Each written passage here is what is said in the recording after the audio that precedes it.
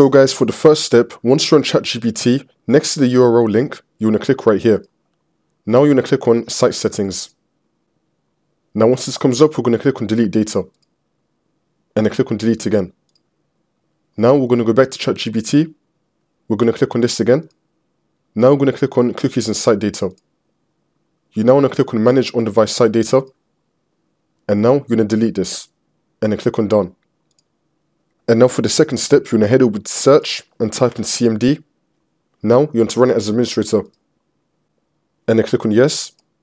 And then once you're on this, we're going to type in ipconfig /flush DNS. Click on Enter. And now we're going to type in netsh windsock reset. Click on Enter again. Now you just want to restart your computer, and then the problem should be fixed. If the problem is still not fixed, then the server might be down. So just wait for like 1 hour or 2 hours, and then the server should come back up, and then the problem should be fixed.